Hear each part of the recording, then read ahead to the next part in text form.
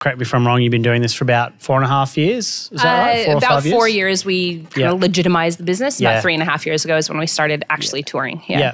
And before that, what was your experience with beer? Like, how did you get into all of this and decide this is what we're going to go and do? I was a consumer. I was an avid consumer of beer. So I was a travel agent when I came out. So I came out to Australia about 9 years ago. Because of my partner, Matt, who's not here today. And when I came out, he was in finance. And so he was in finance for 14 years. I got a job as a travel agent for 4. And when we weren't crossing like ships in the night, we were avidly going out and exploring beer festivals. So we would go down to Gabs in Melbourne. We would go down to Tassie at the beer fest. We would go do things like that. And he wasn't a beer drinker before he met me. Whoa, I know, shock horror. Nice. He hates it when I tell this story. He was much more of a premix kind of guy. That's how you get them. And so, when I came to Australia, he knew that I drank beer, and he lovingly bought me a 6-pack and had it waiting. And it was Carlton Fusion, which doesn't exist anymore. It's Carlton Dry with Lime. I don't know what happened to those 6 bottles of beer because I don't remember drinking any of them. And so we started this progression of literally going in, and I would just point to something in the bottle shop and be like, that's kind of a cool label. So the next beer we had was Blue Tongue, which is not awful. The Blue Tongue setup is now at Fortitude in Mount Tambourine. So that's kind of a fun little link. And then I went to visit a friend in Melbourne and must have had Mountain Goat on tap. And so it just kind of evolved, right? And then we start the Fat Yak and the Hop Hog and things like that, and started going to beer festivals. We went to beer festival down in Tassie and had the opportunity to meet a lot of the Tassie producers. So Will Tatchell from Van Diemen's and Spotty Dog and T-Bone and places like that. And that's when for him that was that epiphany of like, oh my God, this is amazing. And the more that we started going to festivals and stuff in Brisbane and beer launches and things like that, we noticed that it was the same pretty core group of people that were all at most of those events, whether it was the people running the stands or the faces in the crowd. And we started to see that over and over again. I thought, that seems like a really great community. So we kind of made the move to quit our jobs and start our own business and wanted to open a bottle shop, similar to the likes of St. John Craft down in Launceston. Queensland has really different laws about opening a bottle-o. You have to have a full hotel license. We don't want to deal with that. And to be totally honest, we stole our idea from a tour company in Sydney. So Dave's Brewery Tours down in Sydney, shout out to Dave's. His van was parked out in front of a festival that we went to in Port Macquarie. And we were like, well, that's a really interesting idea. So the entire drive back, we're like Googling, does anything exist? By the time we got back to the Gold Coast, we had our name, we had our logo.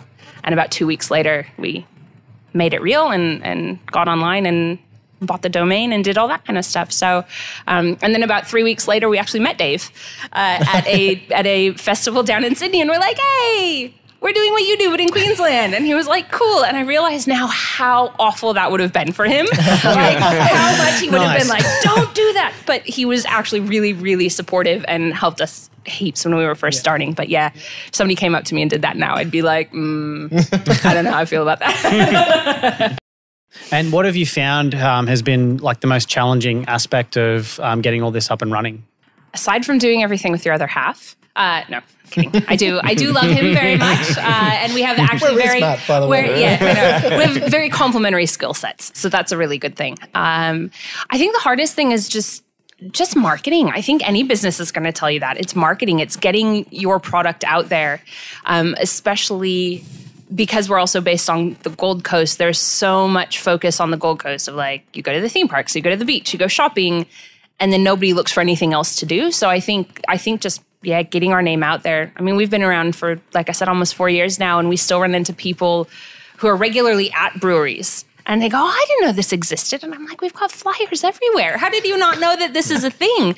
And so it's finding that right way, whether, the message to get out to them, to get them to come with us. I remember one of the first things that Matty Cuthbert said when he came on board with Revel was he goes, making the beer or the product, whatever it might be, that's the easy part.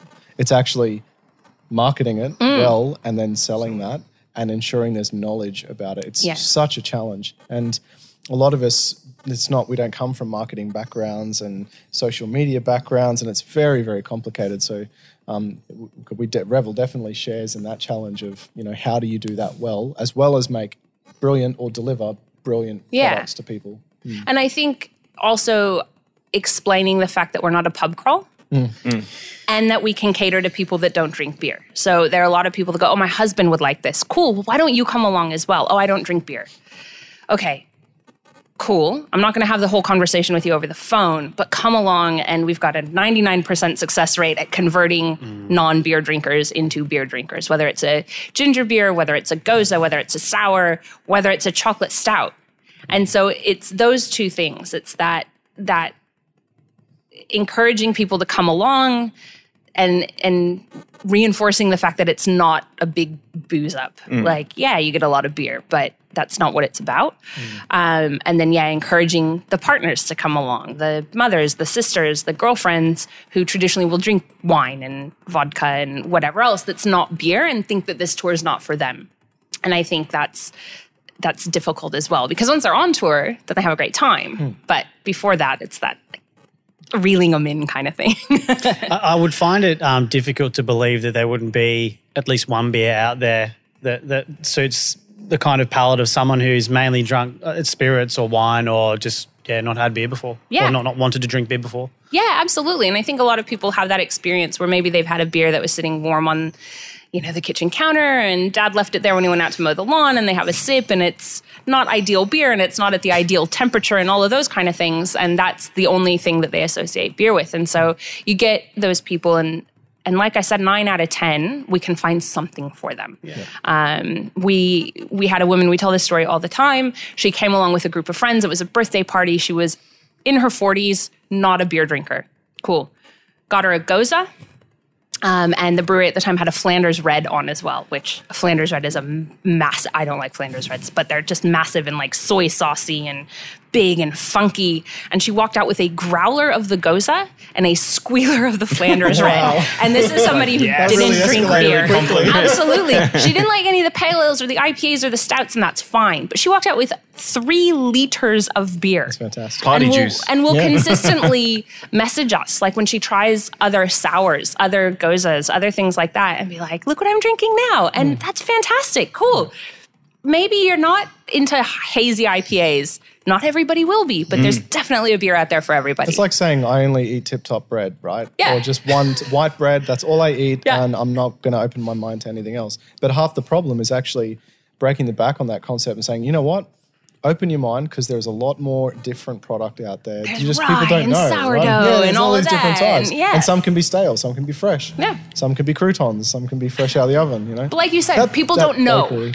And they're not going to be the people that walk in and order a tasting paddle. They're going to be the people that walk in and order a glass of wine without even having that conversation and taking that step. There's a little, it's probably off topic, but there's an approachability conversation here, and it's that's why like working with you guys is so just easy, because you are so approachable, and you don't feel like, even I as a brewery owner, if I asked a question about a beer I didn't really know a lot about, I wouldn't mind asking you, because I know you'd give me a proper answer and not judge me for it, right? Same thing when people come up to the counter here. If our staff, if they like, oh, he doesn't know what an IPA is, and they start laughing about it, it makes the person feel really small, and they go, well, that's a bad experience. I'm going to buy a product. We say to our team, there is no silly questions. Everyone, it's a new experience, whether it's their first or their next craft beer. You got to treat it very special and explain everything with like legitimate care.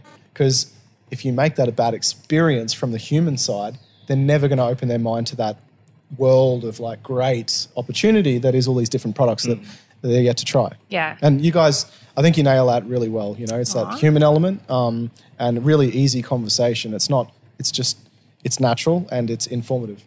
Thank you. That means a lot. Well, thank you. I think one of the things that I always say on tour as well, and this is something that kind of comes up that, again, might be a bit off topic, but I think there's still about 80% of the people that come on tour with us are men.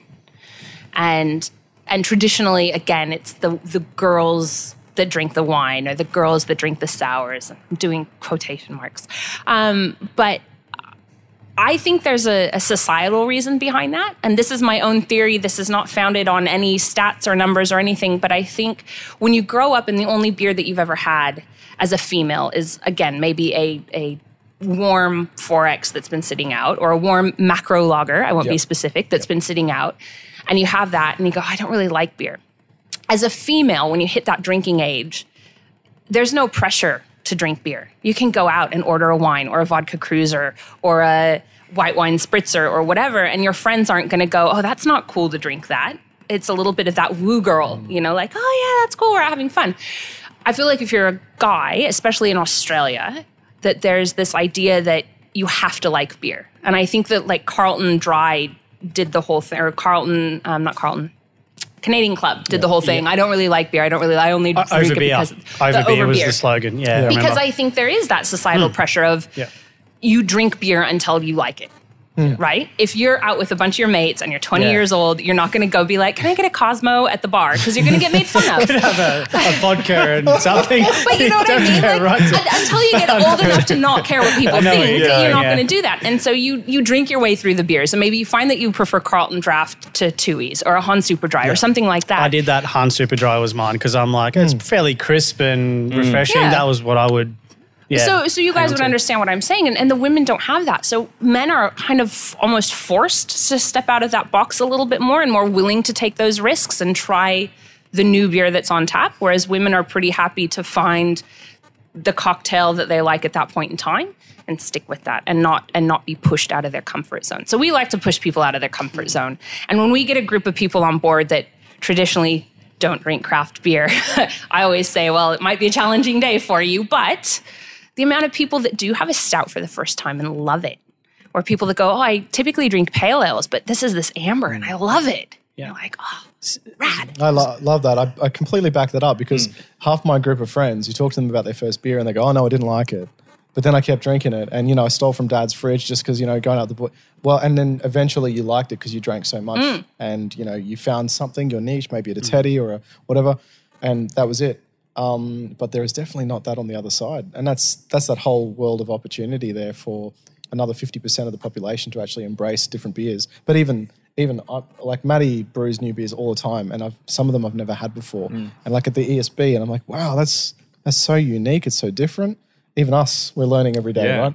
Oh, mate, it's an amazing experience. Like going back to that, I drank spirits when I was younger because I didn't like beer, and then all of a sudden I started kind of getting into the beer thing and just picked a couple of randoms and all that kind of stuff. And my craft experience was kind of fairly average about 6 or so years ago, where I drank a pale ale and I was like, man, that is bitter as hell and I hate it. I don't like craft whatsoever. But then it's just kind of like you challenge yourself. You're like, all right, well, there's so many different bits and pieces out there that to try, and then you just go, okay, cool. Well, I'll just get on board with this and tick away and all that kind of stuff. And then Maddie comes in and does these beers, and it's just like drinking a pineapple goza next. Mate, it's like creating a rainbow. Yeah. Unicorns don't exist, but yes, they do. I can tell you. It's just some absolutely amazing things that can happen. Refer to Maddie as a unicorn. I'm not sure what happened there. Don't actually tell him that. He's still in Europe. He's in Europe on a beer fest. So, researching. But like some of the things that you can actually do with the product itself and beers. There's so many thousands and thousands of styles out there. So many different flavor profiles, and as a young chap, it's absolutely amazing. Imagine as a young chap now, you get to. We were talking to Geordie just before, and he said, "My first beer was a craft beer. I didn't really drink big beer or traditional lagers, and that's what I know." So a new generation of people coming in, and there's I think the pressures might still be there, those kind of stigmas, I guess, and then. A bloke might go, oh, okay, I'll try a beer, but I don't like that one. But now I've got this whole wall and I can find something that's really nice. And, if your partner's there and they go, oh, yeah, I'll try that too. Happy days. One of my most favourite memories is, firstly, my wife agreeing for us to open the brewery. That was a really good one. Good. Thanks, honey. The second great one there, it was when, she does not drink beer, like absolutely does not drink beer. I think I saw her with a Corona once at a festival and I took a photo. I was like, this is amazing. Like, she's drinking a beer. It's great. and the very first beer we made was a summer ale, and we poured it, and Maddie gave her a taste of summer ale, and she'd never had anything like that before, and finished the glass and genuinely enjoyed it. We're like, oh, yes. It's like almost a double, yes, you can do a brewery and I'm going to enjoy doing it. So this is great. I got permission all around. And then she likes sours now. And now as well. it's great. She drinks the Gozer and the Berliner Weiss and cider sour. She does love the cider. Cider sour, yeah. Although we have been sworn at for the same reason, which is when, the bloke who's been married for 30 years and brings his wife along and she doesn't like beer, and then all of a sudden we find one that she does like, and he goes, "Why'd you do that? Now she's going to raid my beer fridge." And he goes, no, she's going to buy that one she likes and put it in the fridge. It is an expensive habit. We make, drinking good beer.